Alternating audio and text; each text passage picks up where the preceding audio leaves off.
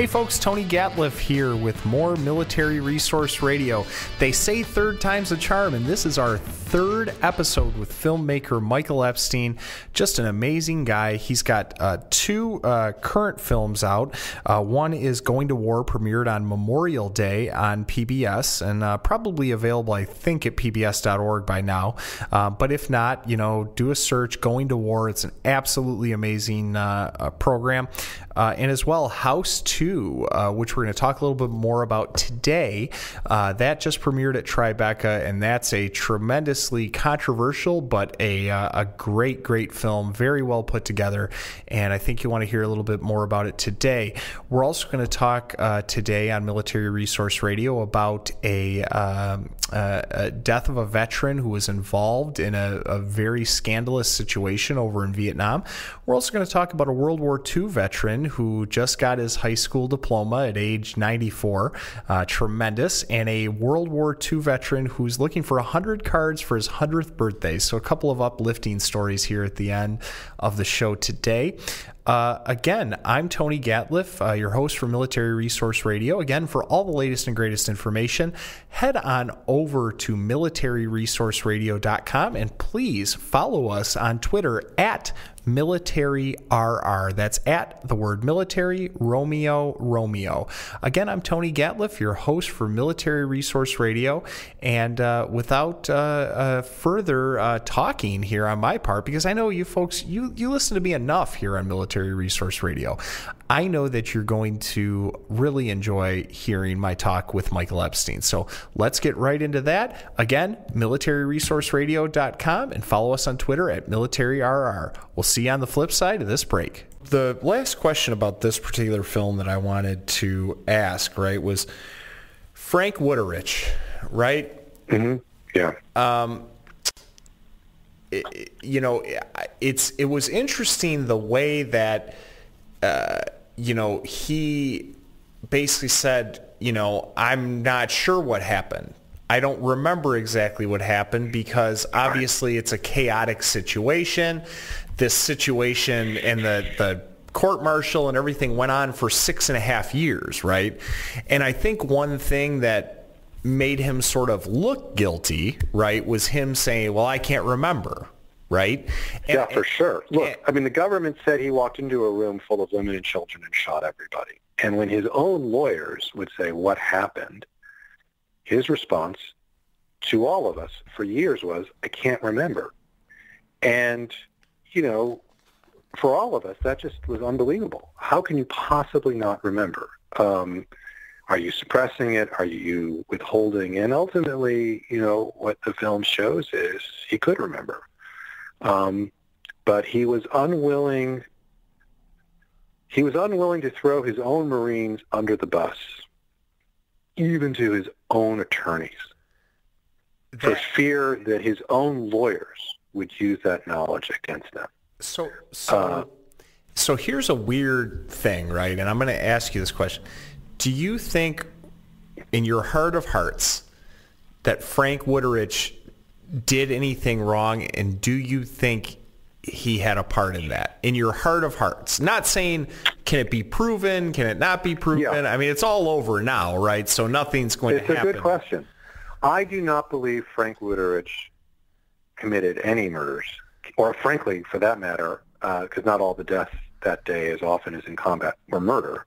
I do not think Frank Wuterich killed anybody in Haditha on 19 November 2005 at all. I think Frank is guilty at least of what he pled guilty to, which was negligent dereliction of duty. Where I struggle is whether it was willful dereliction of duty, and that's the difference between a misdemeanor and a felony.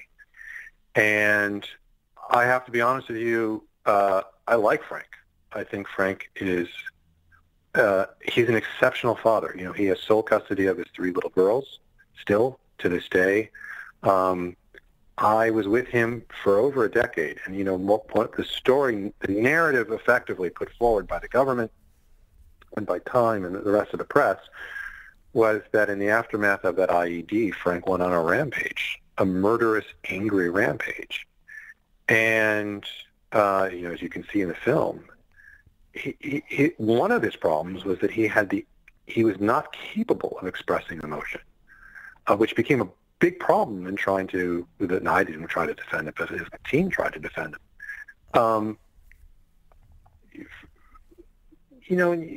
I'd say, you can judge me because I was inside and say, oh, well, Stockholm Syndrome, he was so close, all that stuff. But I would tell you honestly that not only do I not think it, not only is there no forensic evidence to support it, but the NCIS came to that same conclusion, that Frank was innocent.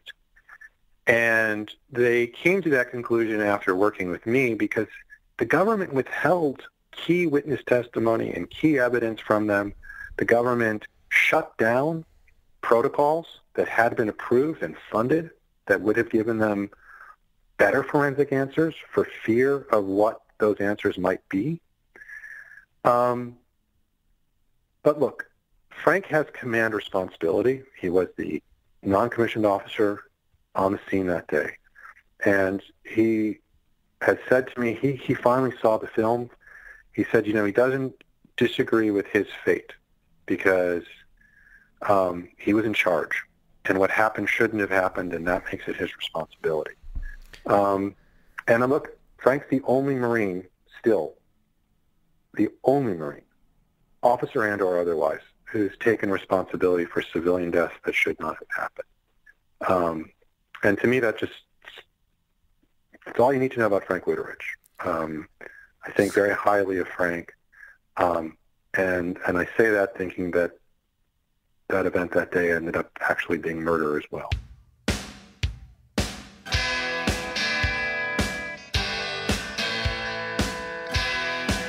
Hey folks, Tony Gatliff, host of Military Resource Radio here, and a question I get all the time about Military Resource Radio is, Tony, where can I listen to Military Resource Radio? Well, we are on several different online outlets that you can get on your favorite device.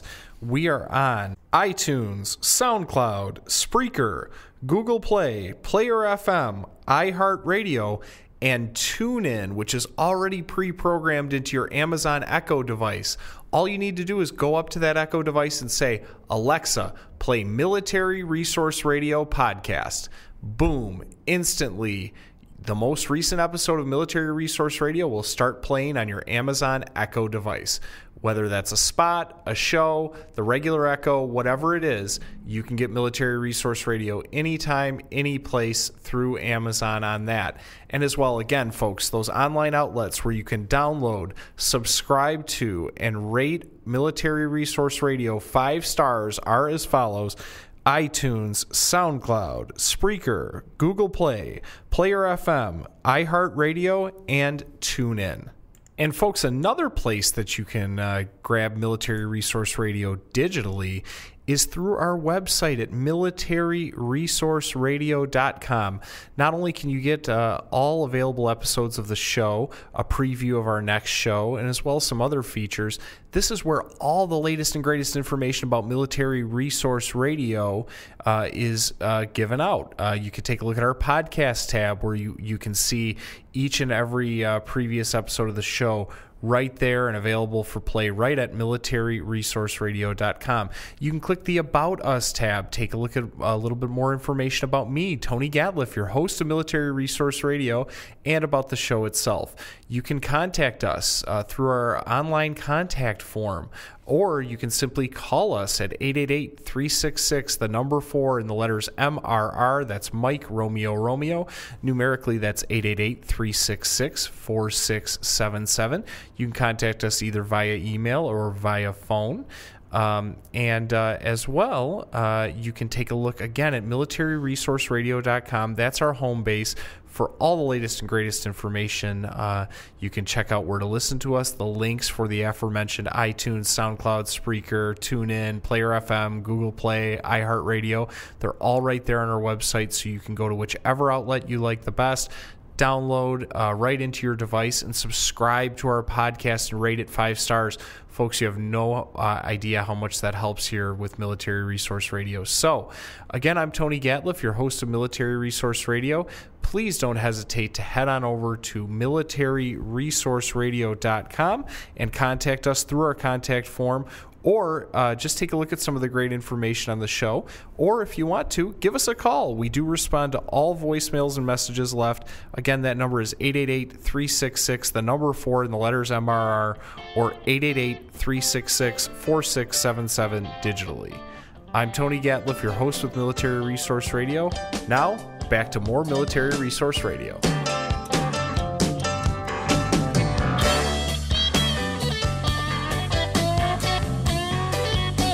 Hey folks, Tony Gatliff back with another segment of Military Resource Radio. We're going to get back to our final portion of our interview here with Michael Epstein. God, that guy's been great. He's been on the last 3 episodes, and he's just awesome. We've gleaned so much awesome information from him. Just a great guy, and was very generous with his time. And we will get back to our final portion of the interview with him in just a minute. But something that caught my eye, just a little news story here that was sort of apropos of what we're talking about here with Michael Epstein's film House 2. Not exactly the same situation, but something that kind of reminded me of House 2. And this is off of the Associated Press. And this is Associated Press from May 14th. As I'm recording this, it's about 3 days ago. Ernest Medina, key figure in My Lai massacre, dies at 81 years old. And I'm going to talk about this here. Former Army Captain Ernest L. Medina, a key figure in the My Lai massacre during the Vietnam War, has died in Wisconsin. He was 81. Medina was an Army captain on March 16, 1968, when American troops under his command killed hundreds of unarmed Vietnamese civilians. He was acquitted in a court-martial over the massacre. Medina died May 8th, according to an obituary written by his family. No cause of death was given. He was being buried the following Monday. Medina was a captain of Charlie Company whose mission was to attack a crack Viet Cong unit. The intelligence soldiers received was inaccurate, and they encountered no resistance in the village of My Lai and a neighboring community. Charlie Company killed 504 villagers in just 3 to 4 hours, most of them women, children, and elderly men. It wasn't until more than a year later that the news of the massacre became public. Medina was accused of responsibility in the deaths of at least 182 civilians. Medina, whose platoon took up a position in reserve outside the village, said during his trial that he was not with the soldiers when the massacre happened and that he didn't know about it until it was over. Medina acknowledged killing one woman, but said he believed she was about to attack him. Lieutenant William Calley, Jr., who led the 1st platoon into My Lai, was the only one convicted of the 25 men originally charged in the massacre. In a 1988 interview with the Associated Press, Medina looked back on My Lai as a horrendous thing that never should have happened. I have regrets for it, but I have no guilt over it because I didn't cause it, he said. That's not what the military, particularly the United States Army, is trained for. But then again, maybe the war should never have happened. I think if everybody were to look at it in hindsight, I'm sure a lot of the politicians and generals would think of it otherwise. Maybe it was a war that we should have probably never gotten involved in as deeply as we did without the will to win it. Medina earned a Silver Star for bravery for actions he took, saving the lives of fellow soldiers during a battle shortly before My Lai. Although Medina was acquitted of murder and manslaughter for the My Lai killings, his 16-and-a-half-year Army career was ruined and he resigned his commission. He moved with his wife and 3 children to Marinette, Wisconsin in 1971. He worked as a salesman for a helicopter manufacturer for a while and later went into real estate. Medina was born in Springer, New Mexico to Simon and Pauline Medina. Medina's mother died shortly after his birth, and his grandparents raised him in Montrose, Colorado, according to his family's obituary. Medina lied about his age to join the Colorado National Guard at 16, his family said. In 1956, he enlisted in the Army after briefly considering joining the seminary. Then, while stationed in Heilbronn, Germany, he met the woman he would eventually marry, Bärbel Deschamps. He quickly fell in love and declined an offer to take an exam to go to West Point Military Academy so that he could marry his soulmate. His obituary reads, Ernie, as his family called him in the obituary, craved time with family, friends, and working in the community. He also enjoyed having an occasional cigar, a good home brew, trying to fill his endless garage with assorted collectibles, and dreaming of restoring an antique Ford Model T and a 1960s VW Bug, his obituary reads. According to the obituary, Medina is survived by his wife, daughter Ingrid Medina, sons Greg and Cecil Medina, 8 grandchildren, and his cousin, Erclika Salamoni. So, anyways, interesting stuff, and kind of did remind me of what we were talking about a little bit with House 2 here with filmmaker Michael Epstein. Certainly a man who was a veteran, a controversial figure, obviously. A terrible, terrible thing happened under his command, and an interesting story in sinking in with House 2 a little bit. So anyway, just wanted to mention that. Again, I'm Tony Gatliff with Military Resource Radio. Please go to militaryresourceradio.com for all the latest and greatest information on the show. And as well, we'll be back in just a minute here with another segment with filmmaker Michael Epstein. We'll talk to you on the flip side.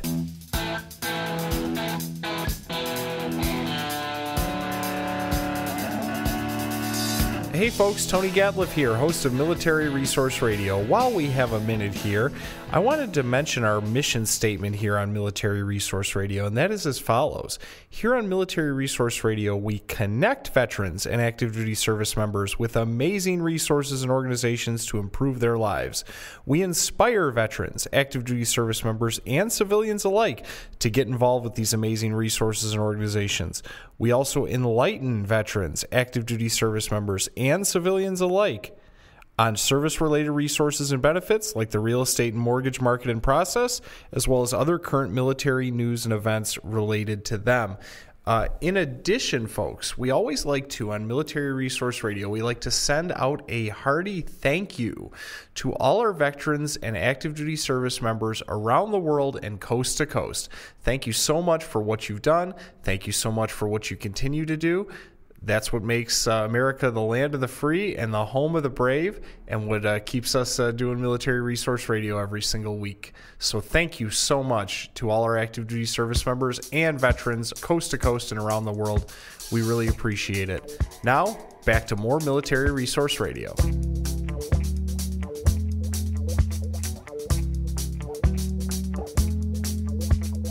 Here's another theory, and this is just what I sort of thought thinking about it. Sure. Do you think there's any possibility that maybe they were all in on it together, and maybe the lies and the contradictions and everything was sort of a planned, like kind of an I am Spartacus thing? Like if we all say that the other one is guilty, they won't be able to ring any of us up. That was just something that I had an idea, or I just had a thought of, I guess, you know? I think afterwards there was some collusion after the event, but not really at the time. Look, I mean, one of the things that we don't dive too deep into in the film is they entered House 2 and they fragged the washroom upon entry. The washroom was empty. It was completely empty, and the first grenade did not go off, and they had to refrag the washroom. And that's when Mendoza ran down the hallway with that completely insane story that he gives in the film about which I could just tell that was BS just by the way he was talking. You know, you could just tell people are lying. He's not a very good liar. Right. But the key for me was always that washroom, which is why are you fragging a room twice if you're on a rampage? An empty room, a room where you're not fragging a room, first of all, that has nobody in it if you're on a rampage. It's a terrible way to kill civilians. And you're doing it twice. You're doing it because you think there's a threat in there. You're doing it because, you're following your training, your mount training in this instance. You throw a grenade low and hard and you follow along with fire. And the room was empty. And yet, literally down the hallway, just 10 yards down that hallway, is a room only with civilians, with 6 children and 2 women, who somebody walks in, sits at the foot of the bed, and shoots everybody. And then, according to the witness, sticks his M4 under the bed to then try and shoot children who are hiding under the bed. Right? That's not a combat action, and no Marine or soldier is trained to do that anywhere, under any army in the world. Right? I mean, that is a war crime. And so something happened in that 10 yards between the bathroom and the door. And I personally think, as does the NCIS, that when Mendoza opened the door, he testified that he just saw that there were women and children. They closed the door. The surviving witness in that room said that the Marine who opened the door the first time, threw a grenade in. But the grenade didn't go off because it was taped. And I think that she's right. I mean, I believe Safa. And I think what ended up happening was that then, somebody opened the door. According to Safa, the same Marine who threw the grenade was waiting in the kitchen. When her aunt opened the door, he shot her, and then he went into the room and shot everybody. And I think after that, the fever broke. And Frank told us that another Marine then went back in with his 9mm Beretta and emptied a magazine. And I think to make sure that everybody was dead. Dead men that's a very difficult tales, story. That type of thing. That's right. And that's a very difficult story. That's a painful story for all of us. And the easiest thing to do when you are presented, and that's the forensics. I mean, that's the NCIS narrative after the trial ended. I mean, we pieced it all together with the witness testimony and the photographs and their own stuff and everything. The simplest thing for all of us to do is to say, oh, well, it's just one rogue Marine or one rogue soldier, instead of, the way we train or the Marine Corps or us, you and me. It's so much easier to blame Frank Wuterich. That's literally what a scapegoat is, right? To take our sins. Sure.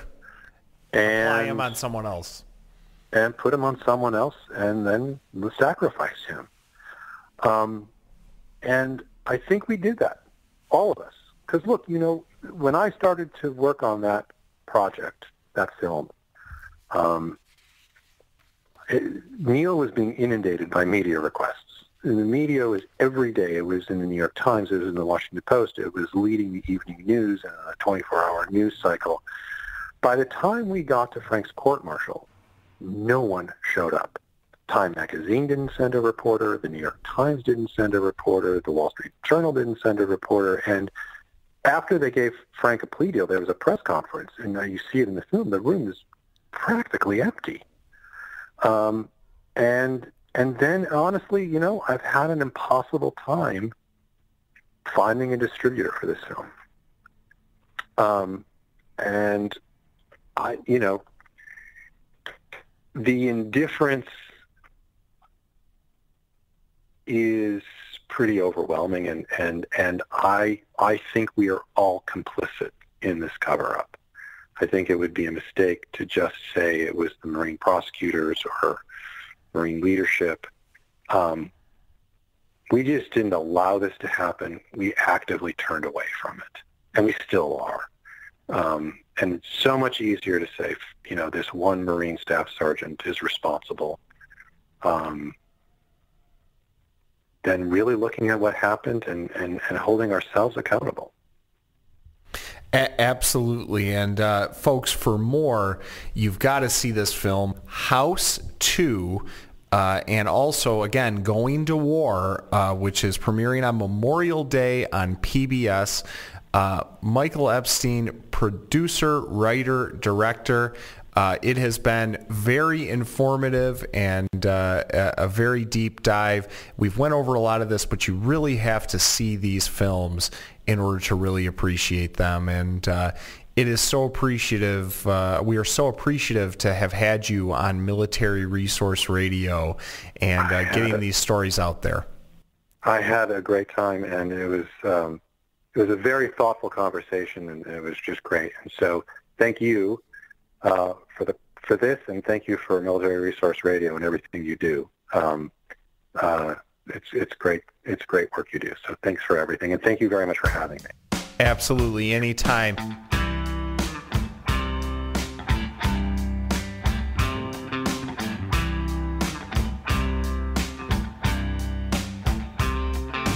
Hey folks, Tony Gatliff, host of Military Resource Radio here, and I'm sorry to interrupt this rousing rendition of Military Resource Radio, but I've got a couple things I've got to go over.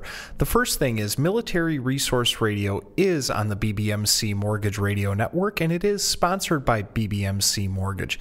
BBMC Mortgage is a full-service lender in all 50 states doing residential purchase and residential refinance loans. Any of your residential mortgage needs can be taken care of by BBMC Mortgage. And if you do have any needs, you need to dial us up at 888-366, the number 4, and the letters MRR. That's 888-366, the number 4, Mike Romeo Romeo. Or numerically, 888-366-4677. We will put you in touch with the right expert at BBMC Mortgage to handle your situation. You'll be so glad that you got your mortgage through BBMC Mortgage because they are a tremendous sponsor of this show. And guess what? Me, Tony Gatliff, I'm a vice president of mortgage lending at BBMC Mortgage too, in addition to being the host of this show. So we'll put you in touch with the right person here at BBMC Mortgage. If you do have any mortgage needs, please give us a call, 888-366, the number 4, and the letters MRR. As well, if you do choose to do business with BBMC Mortgage, you're doing well and you're doing good at the same time. And that's because of our Patriots Charity Initiative. This is an amazing program, folks. What it does is BBMC Mortgage on each and every funded loans proceeds, whether that's a VA loan, FHA loan, conventional loan, non-conforming or jumbo loan, any mortgage that we do, whether it's a purchase or refinance, we give $125 of that funded loans proceeds, which adds up to about over $2.5 million since 2015 when we started this. We give $125 of that funded loans proceeds to one of 4 veteran-related service organizations. Now, it's BBMC's $125, but you, the client, get to pick where it goes. And the 4 veteran service organizations that we work with right now on the Patriots Charity Initiative are the USO, the Mission Continues, the Headstrong Project, and Team Rubicon, all amazing organizations. You can find out more about our Patriots Charity Initiative by heading on over to militaryresourceradio.com. Again, that's militaryresourceradio.com for all the latest and greatest information on the show. But you have to scroll down on the homepage down to our Patriots Charity Initiative section, and that'll give you a better idea of what we do and what these service organizations out there do. They're all 4 of them are amazing organizations that are doing great things for veterans and active duty service members out there, so I'm sure you're going to want to check that out. One last thing. I want you to follow us on Twitter at MilitaryRR. That's at military, just the word military, Romeo Romeo, at MilitaryRR. That's our Twitter handle for Military Resource Radio. We're just getting that up and running, so please jump onto Twitter and follow us at MilitaryRR. Again, I'm Tony Gatliff, your host with Military Resource Radio, and we'll be back in just a minute with some more Military Resource Radio.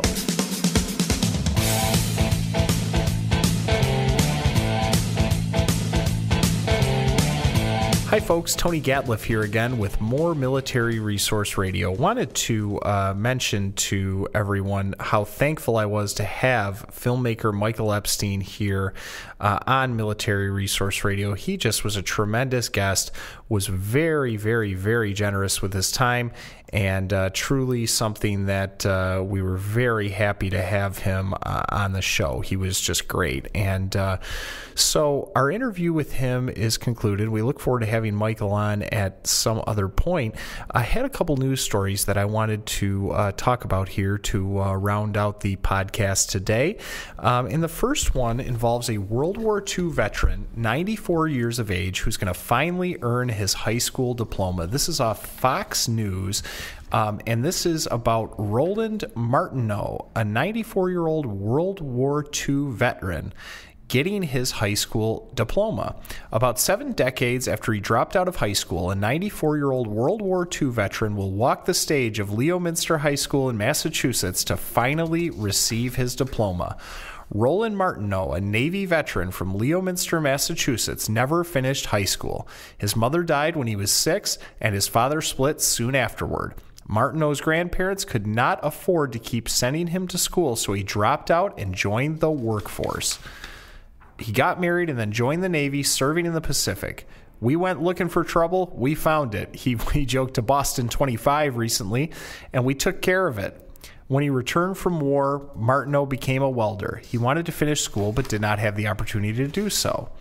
The decorated CB went on to live a long life. He has 4 sons, 17 grandchildren, 14 great-grandchildren, and a great-great-grandchild on the way. He recently told his longtime barber, Donna Salvi, that never getting his diploma was his biggest regret. He's just an easy person to love. He reminds me of my father, who would have been about his age right now, she told Boston 25. Salvi and her boyfriend, Leominster firefighter Bobby Penning, made it their mission to help him achieve his dream. I went to the Veterans Center of Leominster, and then I went to the mayor's office, and then I went to the school department, Penning said. It was going to be a surprise, but a bout of pneumonia in which Martineau felt he was not going to leave the hospital changed plans. We said, Pepe, you have a really big surprise coming up. You have to hang on, Wendy Albert, Martineau's granddaughter, told Boston 25. Martineau's health soon improved. On June 2nd, Martineau will finally receive his high school diploma, nearly 70 years in the making. He says, I can't wait to get my hair cut the day before graduation, Salvi said. Interesting story. Well, congratulations to you out there, Roland Martineau, 94 years old, finally earning your high school diploma. That is awesome. Great story. We here at Military Resource Radio salute you. As well, I wanted to talk about this article. This is also off Fox News. And this is right here in my home state of Michigan. Michigan World War II veteran hopes to receive 100 cards on his 100th birthday. For his 100th birthday on June 6, which comes 74 years after he was miraculously pulled off a Normandy-bound boat on D-Day, Michigan World War II veteran Ike Fabella has just one wish, his family said. Fabella will be anxiously checking his mail as the happy and humble veteran hopes to rack up 100 birthday cards from well-wishers across the country. And this is his 100th birthday, folks. This is on June 6th. He's always been that uncle that whenever you see him puts a smile on your face. Ike's great-nephew Nick Rogers told Fox News on Wednesday. He's a very humble man. He says he has everything he needs already. Still, Ike's family hopes the veteran can commemorate his 100 years with 100 cards. My guess, and this is just a Tony sidebar, he's going to get a lot more than 100 cards. Ike, born in Texas in 1918, served from World War II from 1944 to 1946. His service took him to countries such as Germany and Norway. He nearly saw combat duty on D-Day on June 6, 1944, which also happened to be his 26th birthday. But he was pulled off a boat heading to the Normandy shore at the last minute, one of his 8 daughters, Loli, told Fox News on Wednesday. When someone calls him a hero, it touches his heart. But he doesn't feel like he deserves that title. He always says that the young men who didn't make it back are the real heroes, Loli said. It's amazing the things he remembers, the story he can tell. He's like a walking history book, she added. Ike has lived in Montrose for the majority of his life and is highly respected in the community, Loli said. She recalls various instances of strangers approaching her father, thanking him for his countless acts of charity. For instance, Loli said a man once came up to her father, thanking him for buying his ticket to a local circus as a child because his family couldn't afford it. We had no idea he had done all of these things, she said. Rogers also commented on his great-uncle's selflessness. His favorite memory with Ike, he said, was after he returned home from the Iraq War in 2006. The two had a long talk about their respective experiences in the military. Even though things were different, the thought process is the same. It was neat to tie our two hardships together. It's something that I'll never forget, said Rogers. Loli said her father is so excited for his birthday, adding that the majority of Montrose will take part in various planned celebrations. He's a very humble man and says he's never done anything to deserve all this, she said, but he has. Folks, if you'd like to send a birthday card, might even get there a little late now, but please feel free. You can mail it to Ike, I-K-E, Fabella, F-A-B-E-L-A, care of Nick Rogers, R-O-D-G-E-R-S. That's P.O. Box 3112, Montrose, Michigan 48457. And I hope some of our listeners here on Military Resource Radio take the time to send Ike a birthday card. I know I'm going to as soon as I get done with this recording. He certainly deserves it. And Ike, I wish you a happy 100th birthday. Thank you so much for doing everything that you did. And I know you don't consider yourself a hero, but you're a hero to me, and I'm sure you're a hero to a lot of these people that are listening to Military Resource Radio as well. That's going to be all for Military Resource Radio today. I am Tony Gatliff, your host of Military Resource Radio. Please head to militaryresourceradio.com for all the latest and greatest information on the show, and follow us on Twitter at MilitaryRR. That's at the word military, Romeo on Twitter. Again, I'm Tony Gatliff, your host for Military Resource Radio. We will talk to you next week with another great episode of Military Resource Radio.